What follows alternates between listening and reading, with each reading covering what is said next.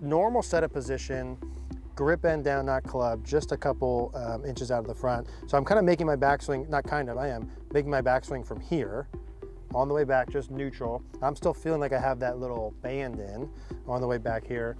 As I begin working down, I get the butt of the club to the curb, kind of back edge of my right foot, feeling the butt of the club against the curb, kind of all the way through impact as my body's turning, and then it's gonna naturally come off on the way through, right? That's right, yeah.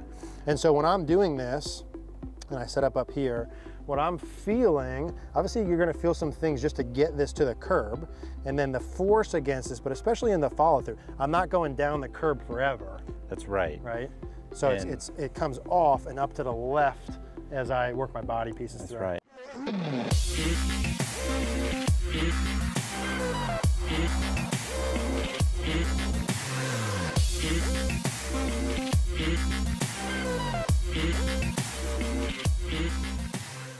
Hey guys, in today's video, we're going to talk about how to master the 50-yard wedge shot. We're going to give you 2 simple drills to practice. Now, before we dive in, a couple quick things. Number 1, we have launched our 2-day golf schools in Bethlehem, PA this summer. I would love to have you come work on your golf game. If you want to come up to Bethlehem, please do. We'll include a link in the description down below to check that out.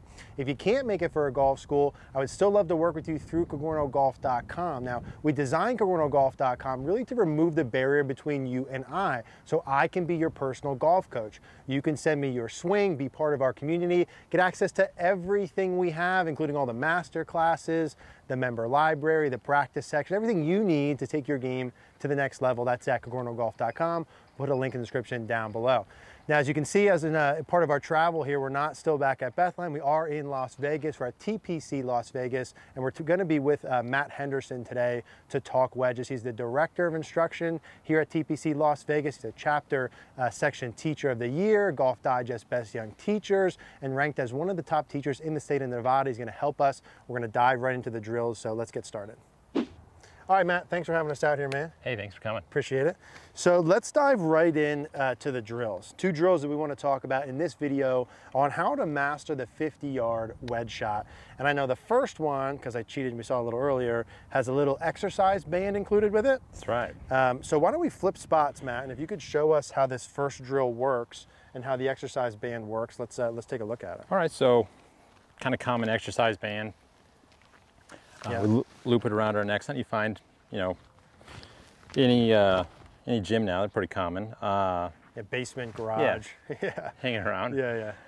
Loop it around the neck, Cool. and what we'll do is we'll affix our lead hand grip, right? And you just kind of tuck it, just a little corner of it right under the lead hand, and then same thing with the trail hand, right? Just kind of leaps right in there, and it's pretty tight. Like I have some bend in my arm, so we're gonna have to do a little bit of work to kind of assume our golf posture, and so that there's that tension ensuing on there. I really like this drill to start to get some general swing shape with people, right? Yeah. So now I'm in golf posture, and as I make this little motion, there's still some tension in here. So that trail arm has just a little bit of tension applying into there. Nothing to where it's like super drastic and we're strangling ourselves, right? But a little bit of tension, and then same thing when we make the through motion.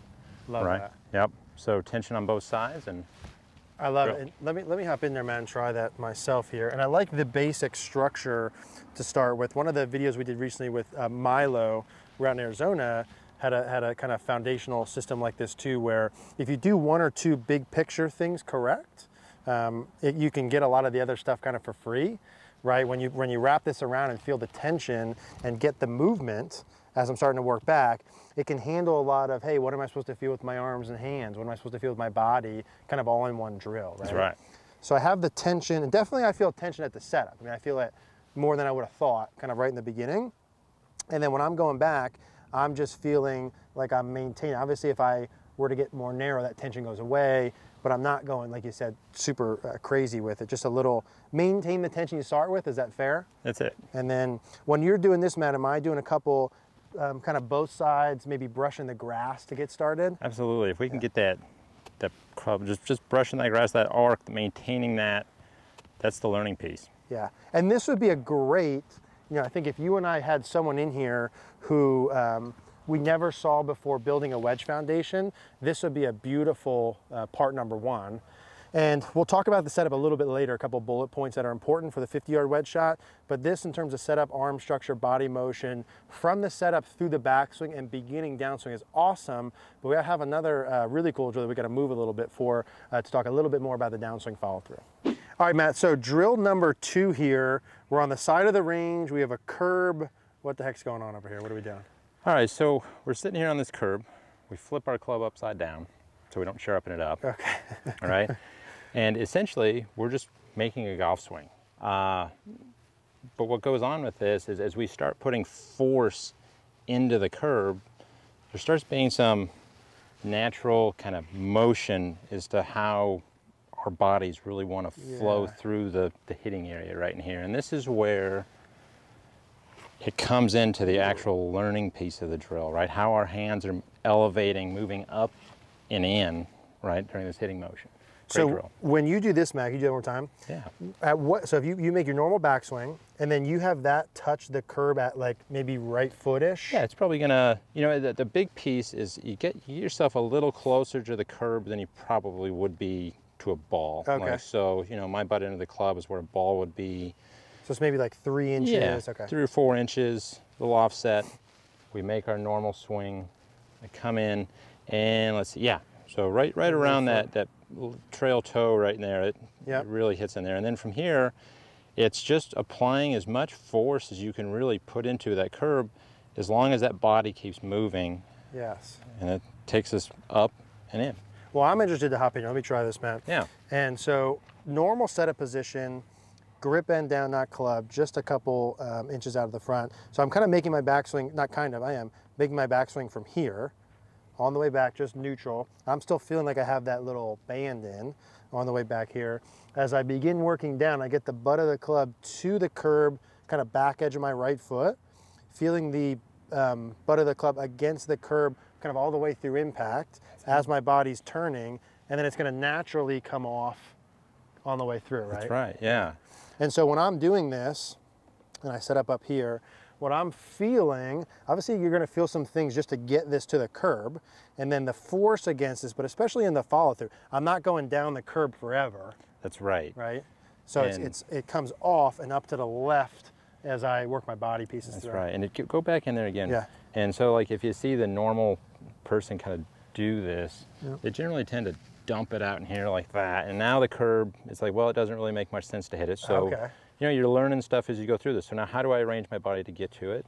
And That's then, good yeah. So even from the down the line perspective, even getting this onto the curb is going to be a little bit different, maybe in terms of shape of swing. We're gonna have to shape body different. We're gonna have shape swing different. Yeah, so it really gets the club head working kind of from the inside part of the arc onto the arc, and then back on the inside, back all the way around. That's it. Love it, perfect. All right, Matt, so obviously we did the 2 drills there. Love both of them for feels in swing, but we both know a lot of what can go wrong or good happens before you even move, right? That's right. And so the setup position for the wedge is extremely important. We're hitting a little 50-yard wedge shot out here. What would be some of the main bullet points to look for with a 50-yard wedge shot? All right, so starting from the ground up, narrow the stance from full swing, right? Yeah. So we're gonna go hip width generally at maximum. So outsides of the feet to the width of the hips. Yep, love that. Yeah, and then we flare the lead foot. So we just leave the heel right in place, take the toe and move it, you know, no more than 5 to 10 degrees toward the target. Okay. So so if and this is for my own clarity, if this is like a 12 o'clock, maybe like 11? Yeah. Ish, something little. Okay. There you go. Got it. Okay. And we just really want to incentivize that lower body to move, so our upper body can.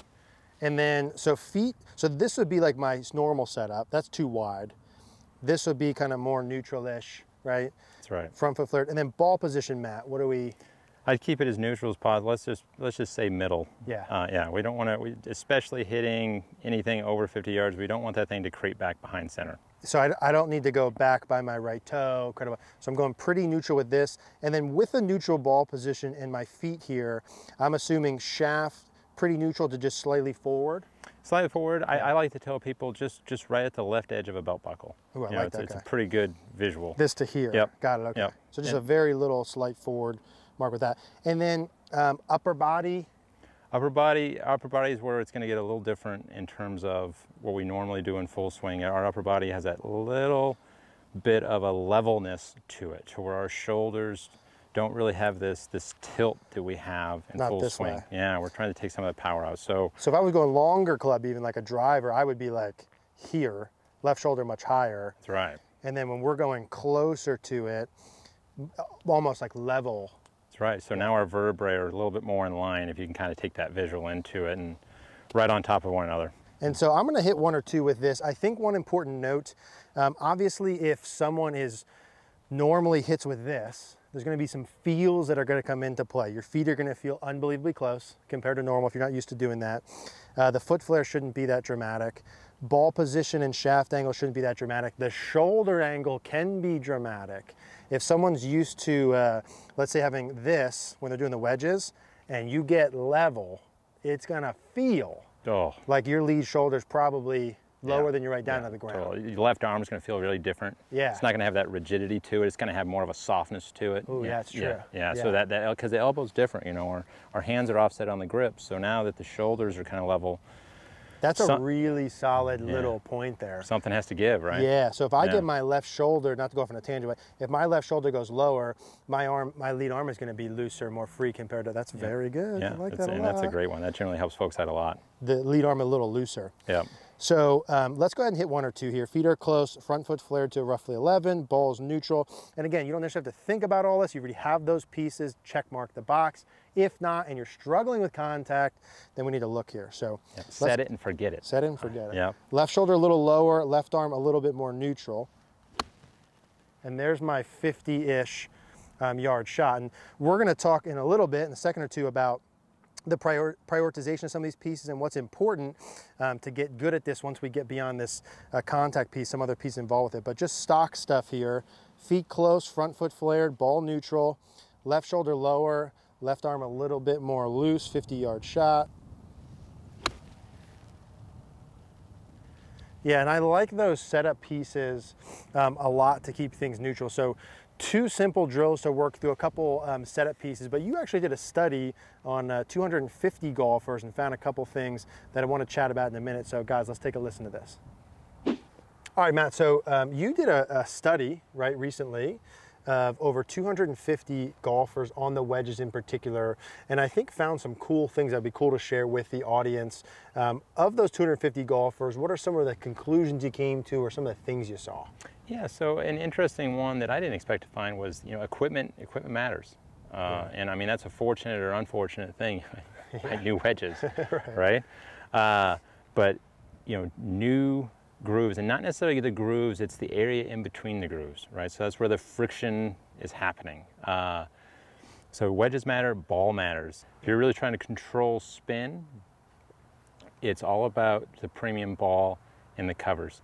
So if we're not going to produce spin and launch on a range with a range ball here, we're going to launch it through a different window because it's spinning differently, right? Yeah.